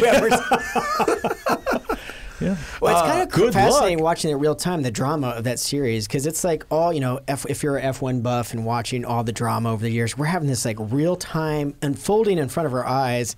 Unbelievable drama. Like you're like, these people can't be that shallow or this exceptional. Oh, sure they can. I mean, it's amazing. It's I'm not that into like football or anything, but I like watching those 30 for 30s on Yeah, ESPN. me Like, too, yeah. I don't care about the sport as much as I care about the stories within the sport. personalities. Yeah, and The so human for story. that, it's great. Yeah, it is great. Let's go to the people because we've got a bunch of questions, and I would like to get to some of them. Miguel says, I don't. Oh, MKBHD. Is that Marcus Brownlee guy? I don't. Miguel, I don't know who you're talking about. Huge tech channel and car enthusiast. Yeah, I don't know him. I think I might have seen that guy before, but I'm sorry, I don't know a lot about him. Isaiah says, question to all, any experience with Cunninghams from the 1950s? Anything? Yeah, Anything? I mean, Cool? sure. Not cool? I mean, Cunningham reminds me now of Glickenhaus, or Glickenhaus reminds me now of Cunningham. Yeah, that's because good point. Privateer, all the money in the world, the right attitude, a proper C4, easy car to run. I mean, a big Hemi motor in it, no doubt, and they're Does cool. C4 kind of look like a first-gen vet a little bit? Nah, it's not that. Or is it before that? It's before that. Like Allard-ish? Yes. Yeah, right? And a little more boxy. Yeah. And there's a home for them. There's a real niche following for the cars. I mean, every time one comes up for sale, it sells for big money if it's a legit car. Yeah, they're beautiful too. Neat looking. Yeah. Daniel Berman says, I'm 18 and found out I'll be going to Arts Center. Oh, cool, this fall. But I'm a Jew from New York. How will I find Oh my God. adjusting There to are LA? Jews here, too. Don't Don't worry worry. about We're all Daniel. here already. We've already taken over. Bring your card and they'll stamp it and everything will be good. Didn't you know we run the media, motherfucker? I was about to say, like, wait a second. And the movie industry. And the You will be just fine. Pasadena is actually quite a lovely place to live. It's very nice. And art center is very cool. Congratulations. And congratulations. It's a big deal. It's very hard to get into art center. Well done, sir. yeah. Yeah. Congratulations. No, as a Jew from New York, you'll fit right in. Didn't think I'd hear that today, but there are no guineas from Boston coming to school. They don't. Yeah, there are definitely no guineas from Boston. They don't. Very few Goombas, Yeah. but the Jews have made it. We're Oh good. yeah, my Yes. people did not cross, not even the Mississippi. They really didn't get past New York. So I was like, oh, yeah, this is good. they don't like going They far. like the smell here. Let's stay in Boston. Lakshya says, I've been looking for a sporty rear-wheel drive manual car that won't depreciate too much. My budget is $50,000 to $60,000. I've been looking at BMW 1Ms, E92 M3s, Cayman Rs. You are in the right zone. Yeah, Yeah. For all sure. good choices. all those are good choices. Plenty of 911s in that range. I'm taking the Cayman R. I mean, I think that's a great car. a great car. I mean, that's where I slant. But yeah, you're in the right home. I like whatever all the- you I pick like there. all You're gonna those. make it. You know, here's the thing: drive all of them. There's Yeah. the answer. Go out and drive all of them. Don't make the freshman error of going, this is what I think I want, and I'm going to buy it on the looks, because you may hate it. Those are three very different things to drive. Too. Yeah. Yeah, you have to determine what type of experience you want. Because if you're talking rear drive, Yep. that's one thing. But then the engine could be in the front, it could be in the middle, and it could be in the back. Yeah, exactly. So, and those cars will behave a little bit differently from each other. So, you know, do you want a Mustang, you want a Vet, or do you want like mid-engine kind of balance, or do you want the 911 thing? Yep. Cayman R's are good though. What are they going for these days? No idea. I think that's the pocket, about That's 60. That's 60. Yeah. Is it really? Yeah. It's still a lot. It's a lot of car for them. That's a lot of money, and a they're lot of money for and a they're Cayman cool. R. No, they're pretty damn cool. They didn't drive make. one I don't think they're quickly, going to drop. I drove though. one when it was new. And The it car's was not like, going to get any it's worse. not I gonna thought, get it, yeah. I thought it was a little overpriced for what it was, but that's fine. Yeah, That's fine. I mean they're slow. They are. I didn't think there was a big enough bump from S to R at that time Right. to justify what was, I think, like a $25,000 price increase. Right. Not like a GT4 today where it's like different motor, different everything. Weirenfeld is asking about McLaren. The question you have, can you go in the regular non-super chat? And I don't know the details of that, and I definitely don't even want to read that sentence on the air unless someone, unless there's a follow-up with what you're talking about regarding drag times and McLaren. I don't know the story, but go in the free chat and follow up and tell me what it is so we can know. And then... Yeah, okay. Oh, also, wrist checks in the room. What watches are you wearing? Serio's got a white dial Daytona with a steel bezel. that I bought new in It's very nice. 1995. Nice. Wow. Yeah. Was it like $5,500? $400. Yeah. Really? Yeah. Awesome. And I told you, I lost my watches. You know, they were donated. So Yeah. so somebody is wearing my watch collection. Involuntarily donated. So Yeah. this I had on my wrist at the time, and it must have been a reason to keep it. It's a very nice watch. Yeah. So that's been.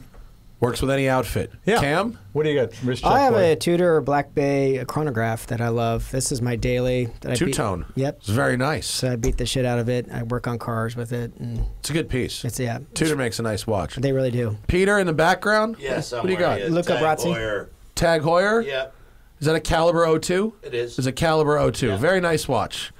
And then I've got my Bremont MB2. I have my like the my other Bremonts. watch that I still have that I didn't lose was a Bremont. They're nice. They make. I'm an ambassador. You are? Are you? They make very nice watches. Ian Callum did the Jag watch with the wheel Yeah. behind and everything. I had to have Yeah. one because I he's like a good Bremont. guy and Yeah. we're friends. And They just I had to have announced that. they're the timekeeping partner of Williams F1. Really? Wow. And they're moving into They new should big let their facilities. chronographs run long. Yeah.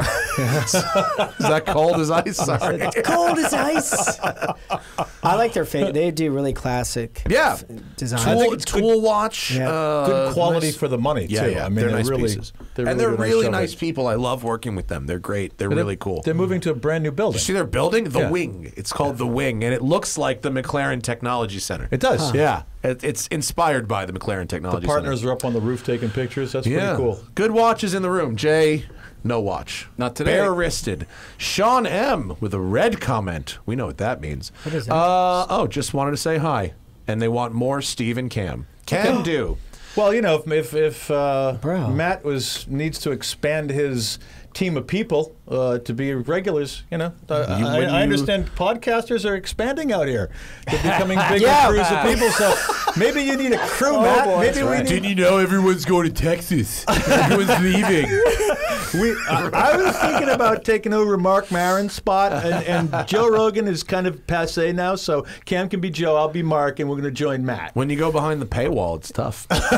When you go Joe behind said the that, paywall. yeah.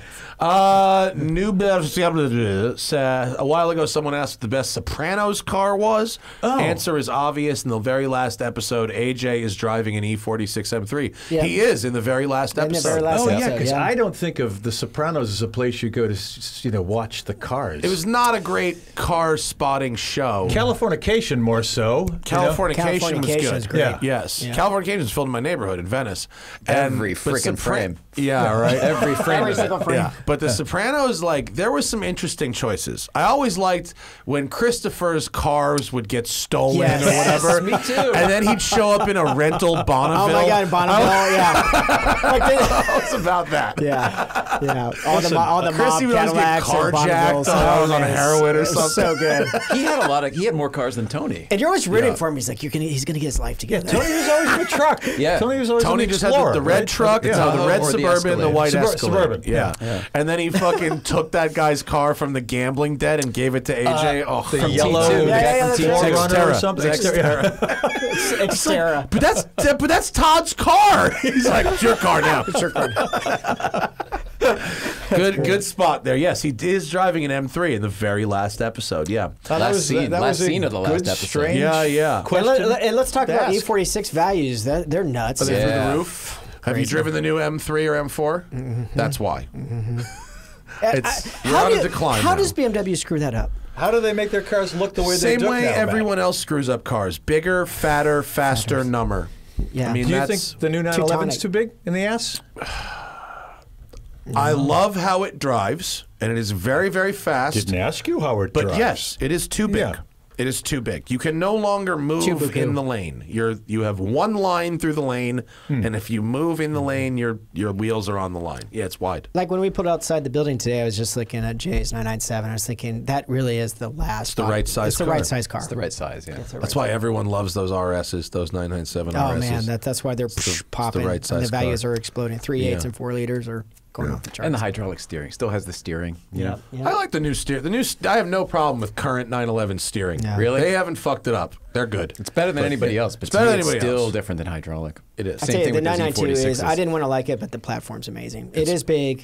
Have you been in a Turbo S yet? Yes. Fucking bananas. Yes, I was down at Birmingham, and they're like, "Beat it all you want." Like Yeah. they have them on the track. You can drive Doesn't them. have. Do they bring out any modern stuff to the? the Road Scholars event for people to play with a little bit?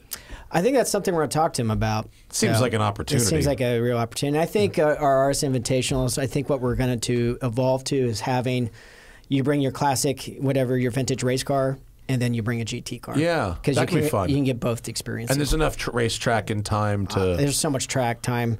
I mean, these guys were getting. They could have gotten combined 8 hours of track time. You get guys that don't normally race cars, Yeah. and you put them out for 20 laps. Yeah. and they might They're be like- 70 years old. They get a little tired. Yeah. So then you get the track like, well, don't you want to go out for the whole rest of the day? Yeah. No, I'm going to rest for a little while. Then I'll go back out again later. I'm going to have lunch. Can I get a massage? Oh, that's an idea. Ooh, that's an idea. That's a midday massage pretty- program I'm going. gonna give him that That's stick brilliant. and be like, hit That's the good, massage dude. tank. Move it. Do it at if you do it at Thermal or something. They're like set up for shit like that. Really? Yeah, one of the private like country club tracks. Yeah. They're set up for Road Atlanta and like the boilerplate tracks Yeah, that have been boilerplates, around yeah, since yeah. like the 50s. Exactly. There's nothing. They got a pretty good tower. Though. Actually, the Michelin Tower. the there- new tower? Yeah, it's Yeah, off the the new- charts. Oh, It's off. the new But there's no tower. massage room that I knew about. Well, I mean, look, any might have been room, a any room is a bead curtain and a tour. table Exactly. away from me. My time Jeff was Cash, you're accounted gonna for need the it. whole The day. ATM's downstairs if you need it. But I'm telling you, this could, Yeah. But I That's a think great idea. It would be fun. Like I would love to see Just for my own person, like if I came to your event, like I would. Do they run any transponders? Do they ever run any lap times in those cars? Yeah. Oh, sure. I would love to see what a Taycan Turbo S runs against a fucking 917 around Road Atlanta. It would be cool. Wouldn't that be crazy? Like that would be a good. It would time, be good to see. You know, and we could bring Lee out or whatever to hot rod it. But like, now we got to get Miles to bring the 917 Yeah. back. That was a there's moment more? of like, wow. Jesus. I wasn't old enough to see them in person at Le Mans the day. Missed it by a generation, but seeing them race now, that's pretty serious. It's pretty awesome. Were they really letting them run too? Yeah. Oh, yeah. Yeah, they were not dogging it. Yeah. And you think about that where when people say, I don't want to drive my car, that could be the most priceless Porsche. Yeah. I mean, you can't really think of a car that's more valuable in that world than that 917K.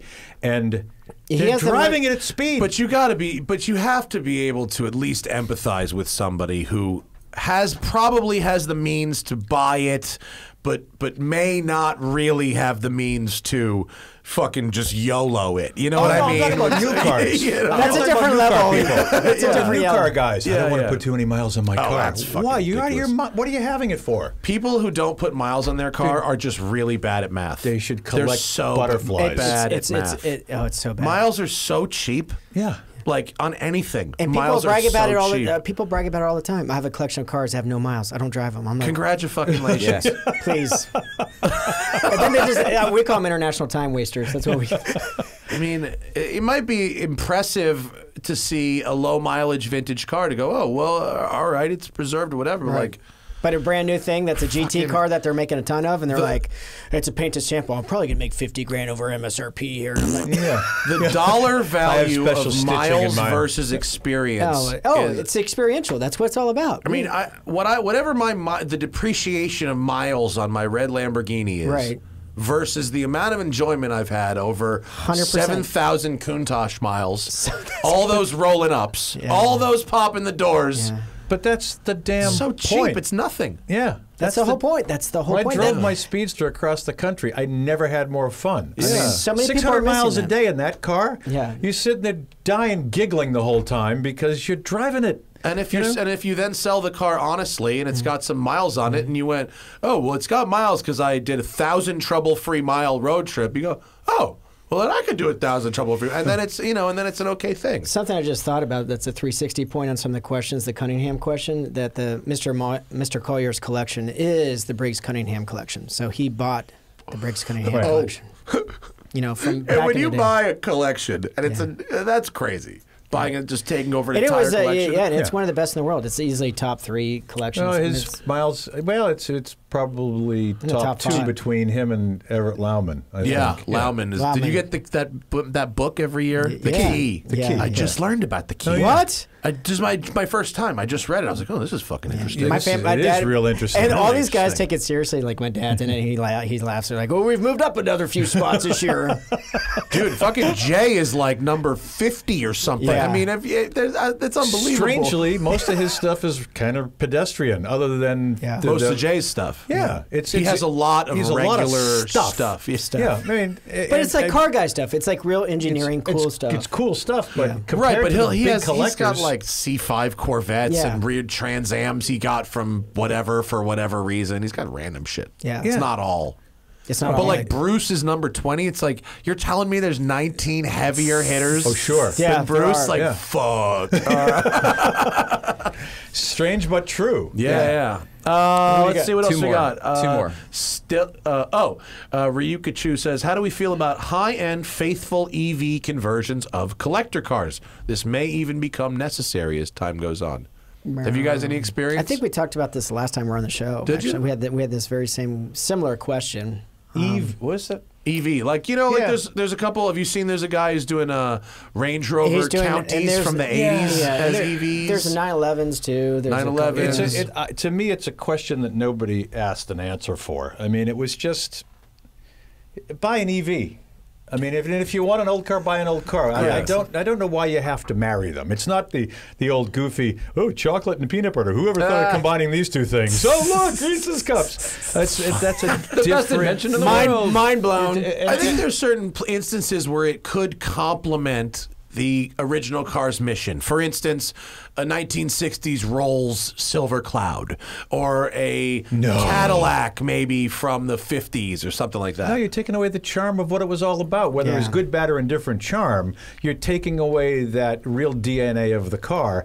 And it's if I heard Button and Ant the other day talking about what they're doing, they're leaning in some direction where they're going to do old, new, whatever they're doing, cool. But if you're they're doing coach building, they're not doing EV conversions. They're doing coach building.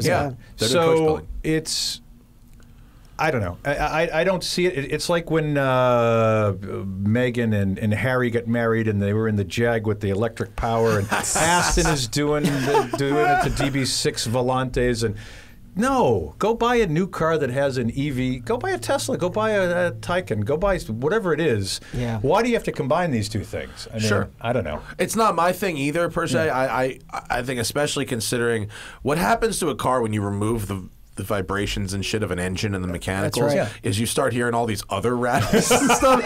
And I think people would not be happy to find out how much those cars rattle when you take away how dangerous they really are. Take away the powertrain vibrations. Oh my God. That's funny you mentioned like a Cloud Rolls. I can't think of a more extreme example of putting an EV engine on something like that. I think it'd be cool.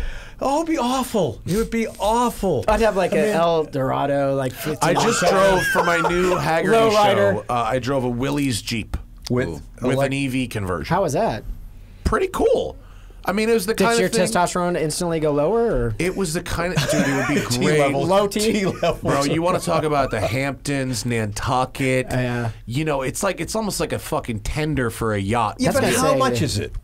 Well, it was a one-off custom. I think the Jeep, I think it was like $30,000 or $40,000 to do the EV conversion. But you'd have to beat that's a lot less than I would have thought. I wasn't doing it to promote a business's EV conversion service. I thought it was actually just weird and different and fun. Yeah. But did it fucking work? Like, dude, you're driving Willys Jeep. I mean, what a shitbox. Right. I mean, you know, you can improve. It's not authentic at all. Right. But if you wanted to run around Martha's Vineyard in the summer with the kids, you know, you plug it in. Well, whatever. My fine. 1960 Land Rover, which serves that purpose, is a little bit of a cheater because it has a 240D diesel engine in it, and it starts every time. Yeah. If you had a 1960 Land Rover and you parked it in a moist environment, it's not starting the next day. It's just not. I had them. With the diesel engine, sure. Yeah. The diesel drivetrain swap is good. Yeah. But same thing with the EV thing takes away the personality from me. I don't know. The last question. David says, do you have favorite people to PPI cars? How does one get that gig, especially not brand specific? He's asking about himself because he has race team experience and wrenched on lots of high six-figure hot rods. I don't think it's about experience wrenching. I think it's really about... You have to have some subject expertise. You know, like if you're talking about specific things, you want someone knowledgeable in that specific field, like, you know, Marco at TLG. Marco doesn't like to do PPIs. I know. Well, there's a catch to that, because if you miss something, you're accused of the guy that didn't catch what. Correct. Right. And something could break 5 minutes after the car goes out after the PPI that has nothing to do with what he was looking at.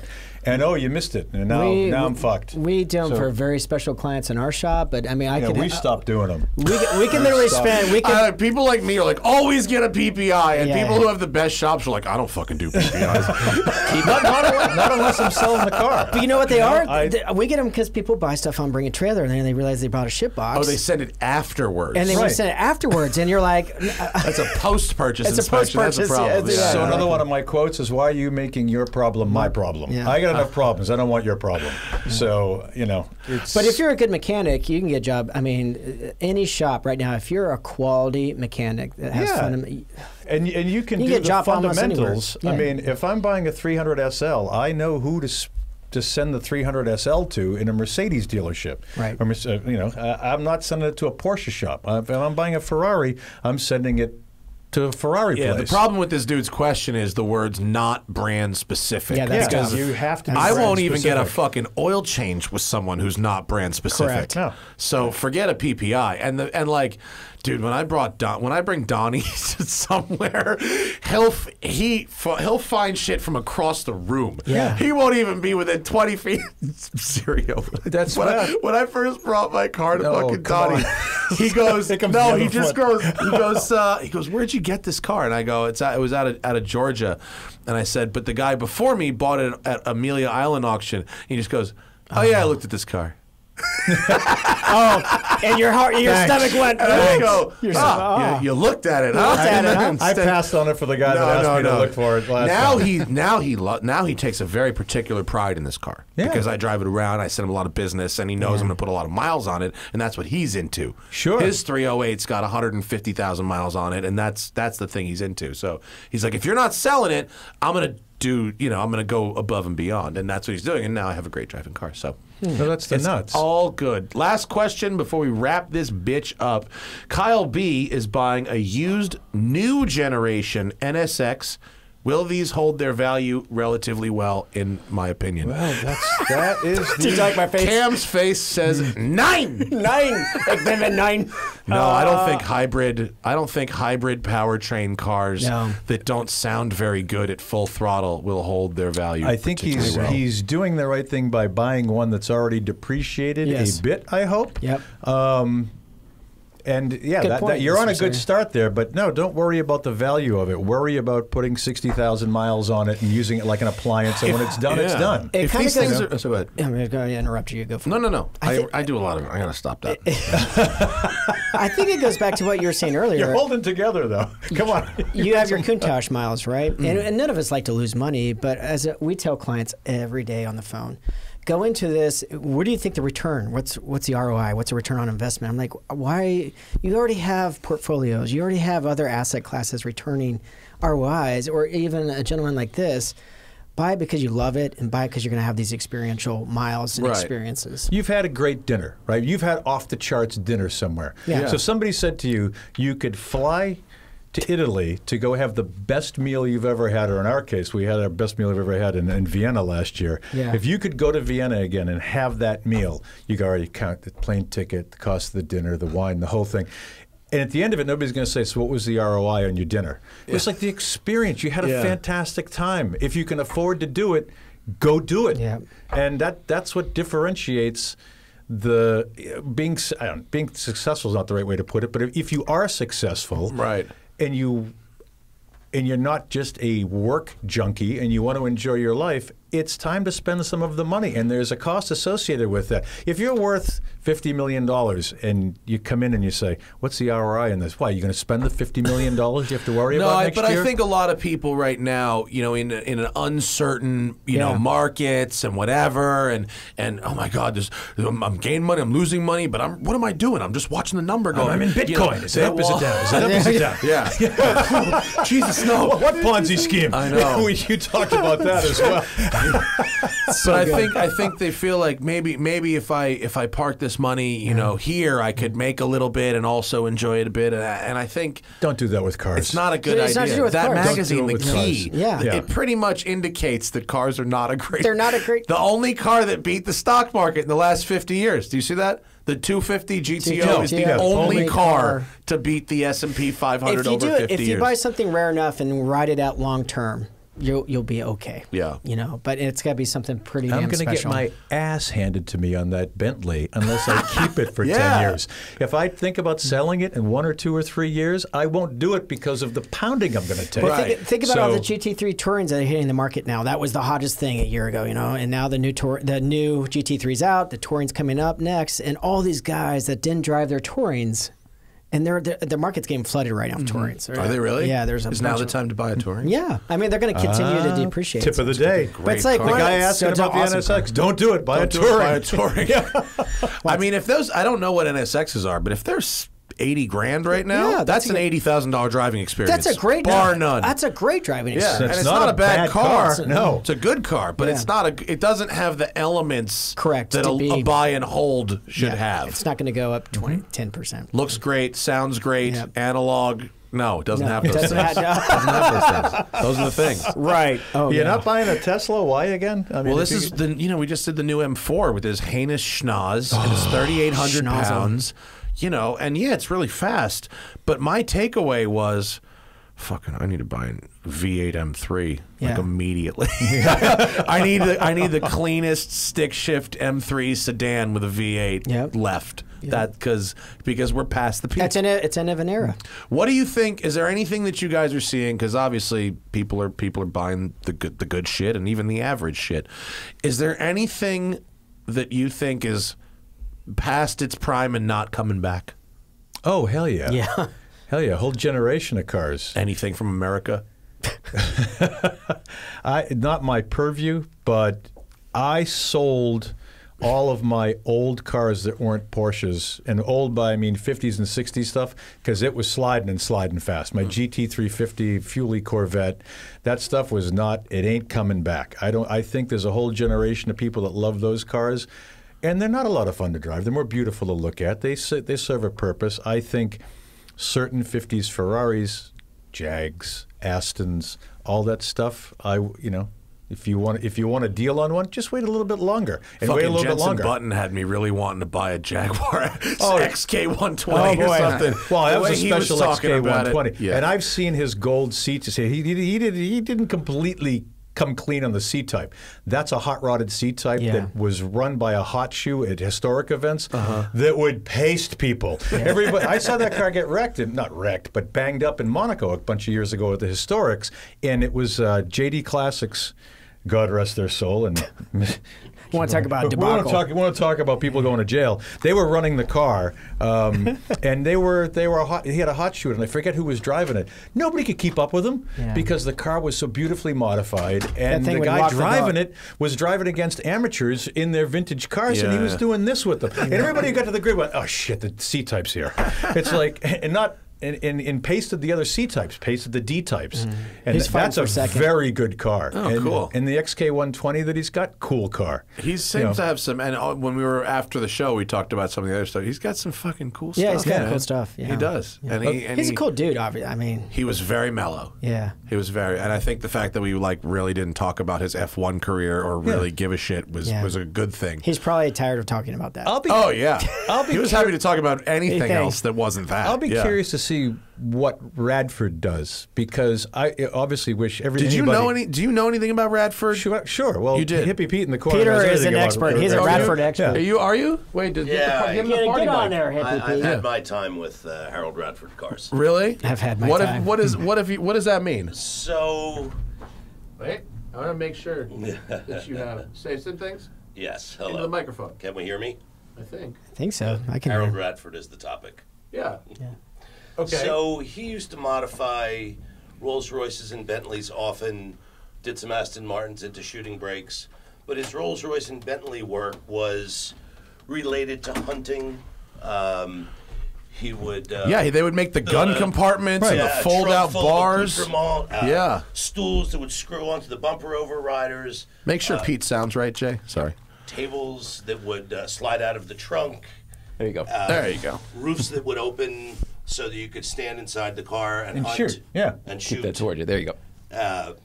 Rear seats that would fold down into beds. They pretty much invented the hatchback. They did. The fold-down seats, it was cool. Full requisites. And then they did these minis with these Rolls-Royce interiors in the minis. Right. So the question is, will the modern world accept that kind of styling?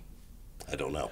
I think it could be cool, but they're trying to do this in America, and Americans don't really know about Radford. Correct. Well, it's like saying I'm going to go bring Studebaker back to the UK. Yes. It's like I would have picked something different. I mean, the Radford conversion shooting brakes are beautiful. The quality they're cool. The Panelcraft ones suck. The Radford ones are beautiful. Which ones were the Panelcraft ones? Oh, the Panelcraft ones, you took a DB6, and the difference you can tell on the rear window, the window tears up, and the Radford tears down like a normal hatchback, and for some reason, the Panelcraft ones go up in the back, and they look ridiculous. They're not as smooth. They did all the DB6s? Well, they would send DB6s to Panelcraft to have them. I think Radford may have done one DB6. But Innes Ireland had the most famous one, and he just drive around and use it as a shooting brake, and it was cool. And the Minis, I get. The front of them were kind of like, you took the Mini design and you put the square headlights. But I don't know. The Beatles all had them. They were making great points. And again, I hope they do really well with whatever they're putting money into. Yeah. I don't get it. I mean, it's like, of all the things to say, it's like, well, Radford was available. I bet it was. Panelcraft's probably available, and I don't think are available. Well, so, yeah, I think they have a genuine interest in the coach building thing. Yeah. And I think they're really bored of all the modern supercars that you can buy at the $200,000 price point. We talked about that last night at dinner. And they want to offer, it's a small run of cars, I think 25 cars or something. It's not a huge number of cars. And I don't want to say what the car is based on, but I know, and if they do a good job, I think it'll be very cool. Well, what do you think? Okay, let's take that a step further. You have a Vanquish. What do you think of Ian Callum's recreation of the Vanquish for $750,000? I'm not. You know, I met Ian once, and he was so nice, and he told me the most interesting thing, which is that he's never owned any car that he designed. Right. And I said, well, that's wild. Why is that? And Couldn't finish the design. He said by the time it got to the bean counters and the pedestrian standards and whatnot, it wasn't his design anymore, and he didn't like them. Yep. Okay, fair enough. And so I guess this is his finished design for the Vanquish. I like a lot of it. Can you get a picture of it, Jay? The Callum 25th anniversary Vanquish thing. I like a lot of what he did. The white lettering on the tires really turned me off. Yeah. And he may have had a tire sponsor, and that's maybe why he had to do that. But it's not Tuner Nights. Not it's the like style that has aged well. Yeah.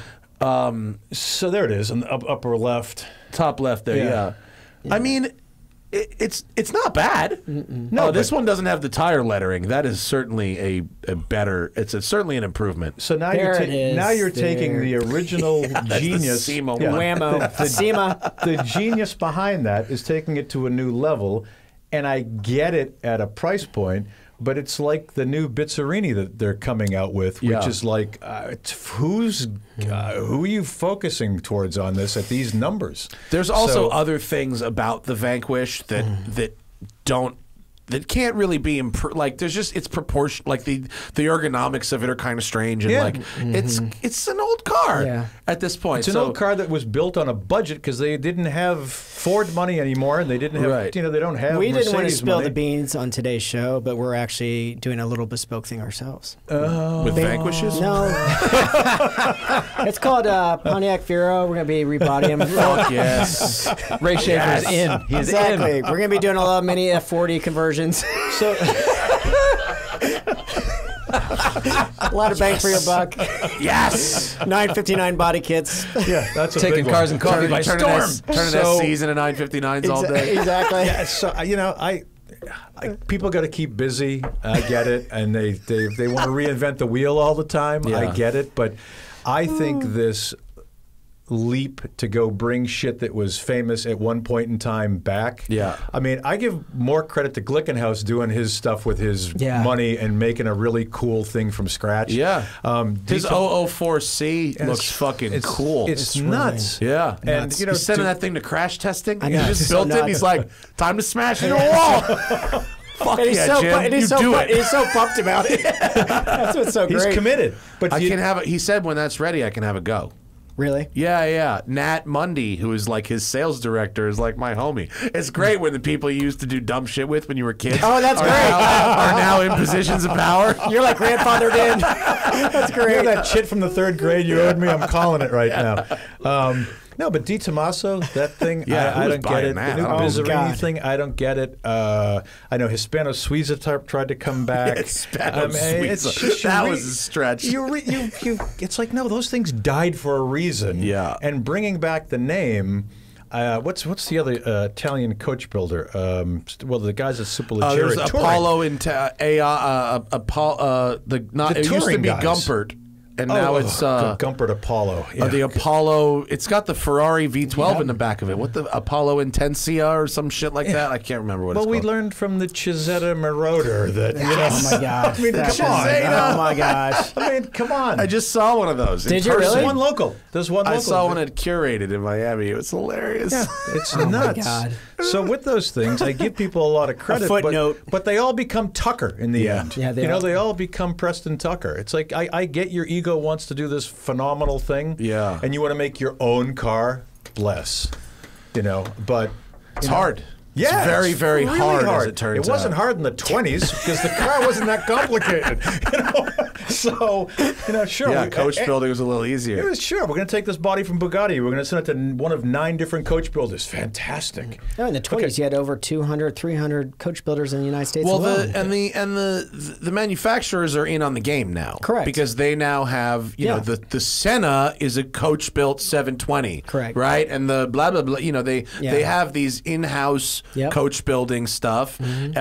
Apparently everyone's got a no windshield car now. Yep. Everyone's Can-Ams for everybody. Everyone's got a Can-Am car on the table, and But I will say that if you're talking about a new car that's $2 million, the Elva at least is a totally unique experience. That's not just another track day special that you can't race, but you can't drive on the street, and it's 0.2 faster than the whatever the fuck is. The no windshield thing is real nuts. Yeah, it's real crazy. I watched your video twice. I was like, it's so good. Read my story in Road and Track. Yeah. New issue of Road and Track. Well, it's the more practical FXX or whatever car you want to compare it to. I mean, it's like here, Benny Caiola, remember that guy? Sure, yeah. He had an Enzo and an FXX, and he put the Enzo plate on the FXX and drives on the so street. good driving down the street. It's good to be king. It's good. I mean, it's good. It's always good to be in that position of power. So, Imagine being a customer is so good they named the car after you. The Huayra BC is named after a fucking customer of theirs. Just a customer. That's called a patron. There you go. There's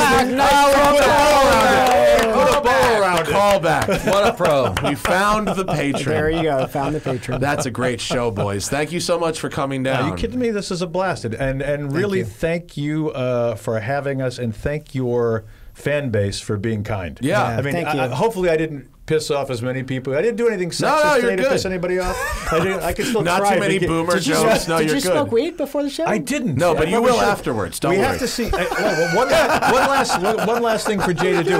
We got to find the name. If you put in Prince Joffrey, find the name of the boat and the tenders, so we get that straight. Okay. Sultan of Brunei's brother's boat. So, I think if you just put in Bode's tits, it may come up. No, please do not.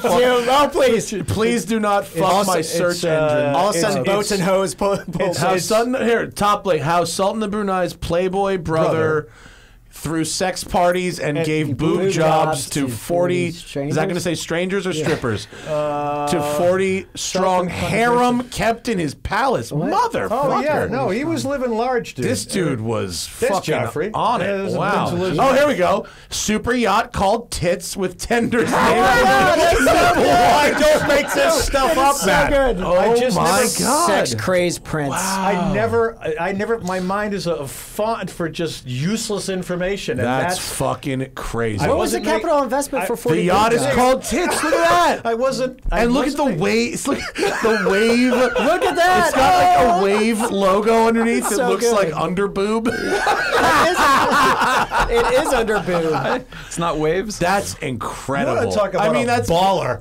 You want to talk about a Old shit bag, G. but that's 40 unbelievable. boob jobs. 40 boob jobs. The inappropriately named vessel had tenders called Nipple, you Nipple 1 and think- Nipple 2. Do you Nipple one think and like Fedship was like, he was like, I want to call it tits. And do you think the fucking Fedship guy was like, sir, you can't be serious. Sir. No, I am very serious. No, listen. This fucking thing will stay in dry dock unless you put tits on the side of the fucking boat. Here's You the hear best me? part. This Then is they real put the life. sword to Like, the guy's this is neck, real. and he said it was okay.